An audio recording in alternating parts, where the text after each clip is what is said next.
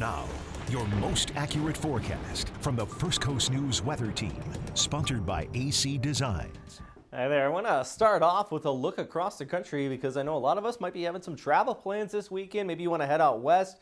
Well, right now we got a line of storms moving across Louisiana, even some more back into Texas, all part of just these series of storms we've been seeing all week, bringing some nasty weather, even if you confirm tornadoes out there today. So if you have any travel plans out west, just want to watch out for those delays.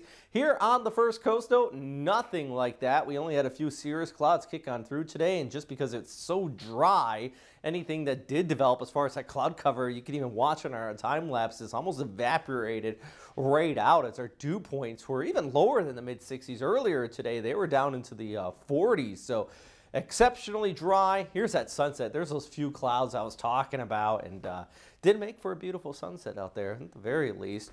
Let's take a look at that forecast though, heading into the rest of the weekend and into next week. And the big thing, you know, the next 48 hours is pretty pleasant. Those dew points continue to remain low, but they will gradually start to march back up. And that means by the mid part of next week, it's going to get a lot more humid. And I'll show on the 7-day here in just a moment. Wednesday over towards Thursday, that'll be our next real chance of some scattered showers here on the First Coast. For our Friday, though, an onshore breeze is going to keep things relatively cooler, especially out near the coast. I'm expecting about 10 to 20 mile per hour sustained winds. This also means anything that could develop out across our area is all going to get pushed west all towards the Suwannee Valley. I think it's too dry for that.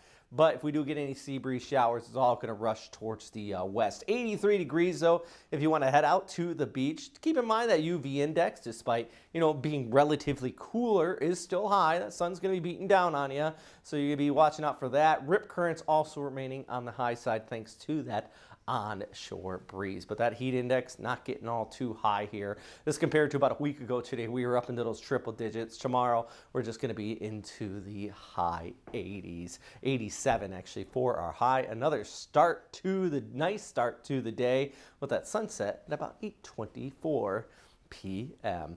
All right, you want to go out to the Jumbo Shrimp, maybe watch that nice sunset from 121 Financial. There's also some fireworks since it's Friday night and it's summertime. You always look forward to that there. First pitch is at 7:05. No chance of any rainfall across that area. And even heading more towards Saturday and the Sunday, I expect that east breeze to continue. Rip current risk on Saturday.